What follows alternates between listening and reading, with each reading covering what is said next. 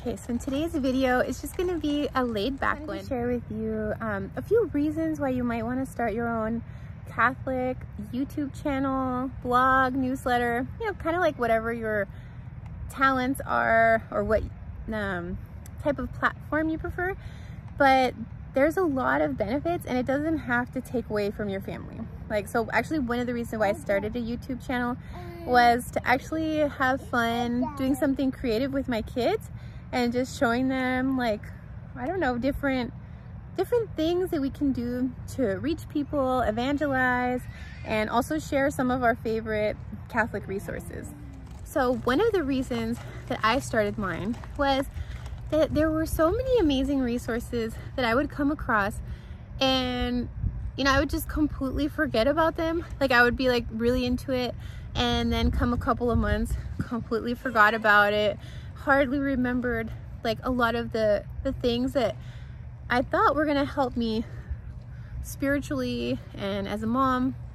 And so what I thought was, well, if I'm writing about it, if I'm talking about it, that's gonna help with my retention.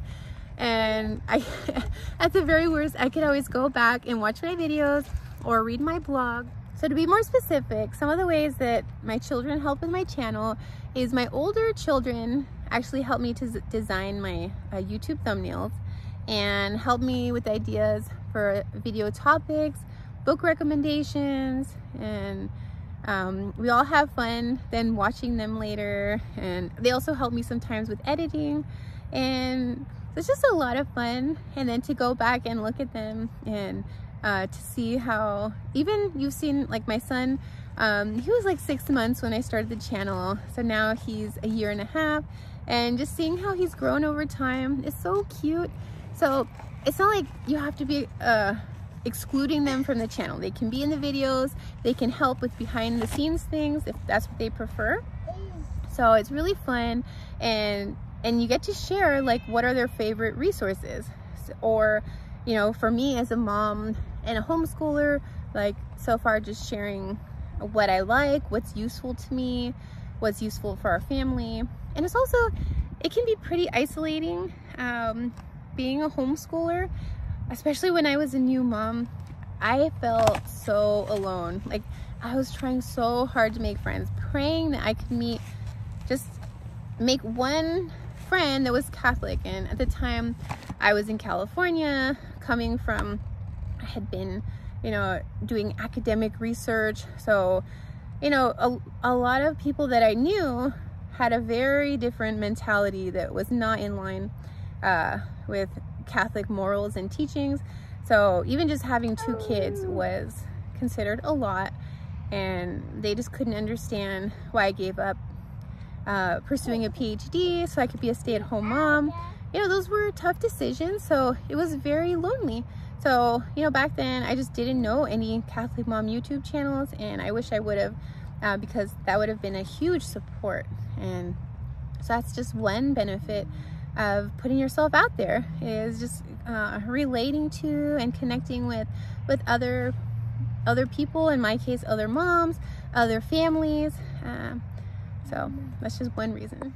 So another reason to start the website, blog, or YouTube channel is that you can reach people worldwide and have an impact that you might never even know until, you know, God willing, in heaven, God shows us, you know, the fruits of our efforts of sharing our knowledge, the faith, things like that. And so that's why also I would encourage it to be more of a Catholic audience, and just because, you know, you don't want it to turn into a distraction. So even if it has to do with, you know, hobbies or different things, I always like to incorporate the faith.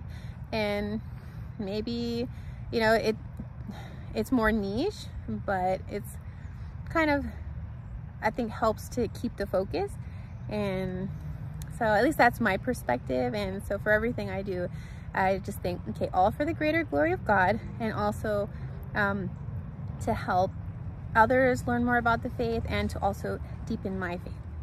Another reason to start your own platform is so you can overcome that fear of starting, that fear of like being on camera or putting yourself out there is really not as bad as it seems. Like, I was so nervous, and I'm already like a very to myself person, so to be putting myself out there like that was a huge step. But you know, just prayerfully discerning, I thought, you know, the benefits outweighed those risks, and definitely it's worth it.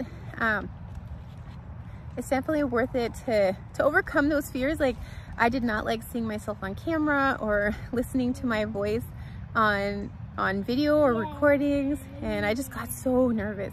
If you see my first videos, you know, I was just, my heart was pounding, you know, I was taking deep, slow breaths, like not to be obvious on the camera. It's embarrassing to say, but at the same time, I want to be honest so that in case you feel that way, you're not alone, and it's actually a lot of fun. Another reason to start your own channel or blog is that then you might end up meeting people or crossing paths with people that you never would have otherwise, because it's similar, like-minded people that are looking for that kind of content. So you might end up with like friends and acquaintances and people in the audience that just you have so much in common with, and they can share things that help you to learn as you're also sharing. So it's like an amazing, beautiful thing that you definitely will meet like-minded people, and that is incredible. Make friends that you never would have otherwise, even if it's just like, you know, online, and just sharing these things that, you know, maybe people wouldn't have heard of otherwise. And what a beautiful thing that is. Okay, well, thank you so much for watching. That's just like a few ideas. If you need help kind of like with the steps of how do you start your own newsletter, blog, YouTube video, there's plenty of those resources out there. But you know, I would be happy to do it if you wanted me to, but for now, you know, there's lots of them out there. And thank you so much for watching, and God bless you, and let me know your thoughts in the comments below. Like, is that something that you've considered doing, starting a blog, website, YouTube, newsletter? I would love to hear about it, and know if you did, what would it be about? Would it be about your family, about the faith, book reviews? Let me know down in the comments. Thank you. God bless you.